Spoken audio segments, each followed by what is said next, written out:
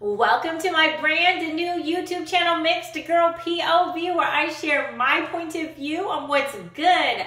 Welcome, welcome, welcome. Thank you so much for tuning in. Please subscribe. Please hit that like button. Please comment in the comment section below. And also, please share this video. Let's help get the word out. Thank you so much. A high school student stands up to the woke crowd in school and receives a failing grade for it. Yikes! It's Feel Good Friday, y'all. Let's talk. I wanted to tell you about an inspirational, interracial high school student named William Clark. And he is an inspiration, not just for the young, but for the old as well. Let me give you a little bit about his background. His mother, Gabrielle Clark, is African American, and his deceased father was Caucasian, according to the Daily Mail. Gabrielle Clark is suing her son's school, Democracy Preparatory Academy, at Agassiz campus in Las Vegas, Nevada. The Daily Mail shared a brief physical description of him. They said, quote, according to a lawsuit filed by his mother, Gabrielle Clark, in December 2020, William is described as having green eyes and blondish hair, and generally is regarded as white by his peers, end quote. See, William was taking a class called Sociology of Change. The Daily Mail reports, quote, during the class, William was reportedly asked to publicly reveal his race, gender, religious, and sexual identities, and then attach derogatory label to those identities, end quote. The article goes on to say that, quote, students were then asked to undo and unlearn their beliefs, attitudes, and behaviors that stem from oppression, end quote. The Clark's family's lawsuit claims, quote, by asking him to reveal his identities, he was coerced to accept and affirm politicized and discriminatory principles and statements that he cannot in conscience affirm, end quote. The Daily Mail article shares about a handful of graphics that were allegedly shown during this class, and I decided to pick out two to show you. I apologize that they're fuzzy and blurry, but the originals on the article were fuzzy and blurry, so this is the best that we could do. In the blue box with what appears to be the cartoon character SpongeBob, it says in white letters, reverse racism doesn't exist. Reverse racism doesn't exist. In the light gray box below it in white letters, it says, black prejudice does not affect the rights of white people. Again, black prejudice does not affect the rights of white people. There's a sentence there below an exclamatory sentence between those two graphics that's written in white, all capitalized letters. Reverse racism is not real! Exclamation point. Reverse racism is not real! Exclamation point. There are some bulleted points also on this, but they're so fuzzy, blurry that I can't make out the words clearly. So I cannot share those, but I could make out what was on that one side of the slide. Here was another graphic. This one in red letters, in all caps, it says, racism equals prejudice plus power. Again, racism equals prejudice plus power. The statement down below in white letters reads, therefore, people of color cannot, and that's in caps, cannot be racist. Again, therefore, people of color cannot be racist. Wow. Can you believe what they're teaching in the schools right now as we speak? Wow. I'm about speechless.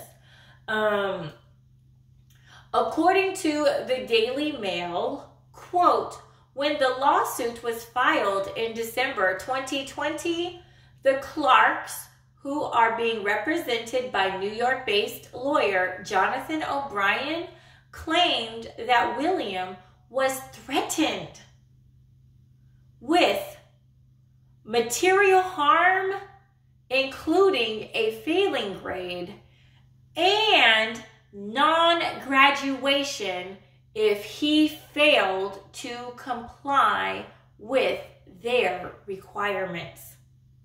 The court document says that his school rejected his requests for reasonable accommodation and acted on their threats. End quote. The Daily Mail shared that the Clarks, quote, want the court to prevent the school from denying William a high school diploma and accommodate him with an alternative, non-discriminatory, non-confessional class, end quote. And that seems reasonable. But sometimes the things that seem the most reasonable seem like the most unreasonable to others. Let William graduate and give him a class that is non-confessional, non-discriminatory. That's fair. So, my American brothers and sisters, William may not graduate due to all of this drama. This is unbelievable. I am about speechless. He's worked so hard to get to the point he is about to graduate in a matter of months, if my understanding is correct. And they may not allow him to graduate over this class. He's willing to do, work towards a class that he would feel more comfortable in. We've got so many schools that are producing kids that really aren't ready for the world. But this young man, he wants to graduate, and it appears he wants to do well in life. This is some stuff right here. It really is. So let's talk about the interracial aspect of this. I am interracial as well. And passing for being a Caucasian person is one of maybe 2 groups or so of people that I can't really pass for. I have heard it all. When people see me, they often don't really know what I am, you know? It's like a little guessing game. They can usually tell that there is something going on with me, there is something different, but they can't quite put their finger on it. I am told that I look exotic. I have heard that I look like many places I'm from many places around our beautiful world. I've heard that I look like I'm Filipino or Hawaiian, like a Pacific Islander, like a Mexican person or a South American person, to Ethiopian or South African, or a blending of various cultures and more. I share all that to say this. If I could pass as a Caucasian person, I firmly believe that I would do the same thing that William is doing right now. I would not deny who I was just to please that left-leaning teacher in that left-leaning class in that left-leaning school. Like I said in my Heck to the No for Reparations video, part of my ancestors were part of the problem for another portion of my ancestors. It really is a unique position for me to be in and for others like me. But I will not hate part of myself just to make the people in the other group happy. I will not do that. That's not how I roll. It's not going down like that. There is no self-hating living here and here inside of me. And it sounds like William does not have any either. Sadly, there are some interracial people who I believe hate themselves. They may hate one half of themselves, or they may even hate the fact that they are mixed to begin with. William sounds like he is on the right path in life. It is sad that his father is deceased. It appears that his mom has done a great job in raising him. She's a single mom, as many women are, and she's raising a grounded young man. He's willing to stand up for what he believes in, even in the face of adversity. The article did not have a picture of William Clark, but they do have a picture of his mother, Gabrielle Clark. Here she is.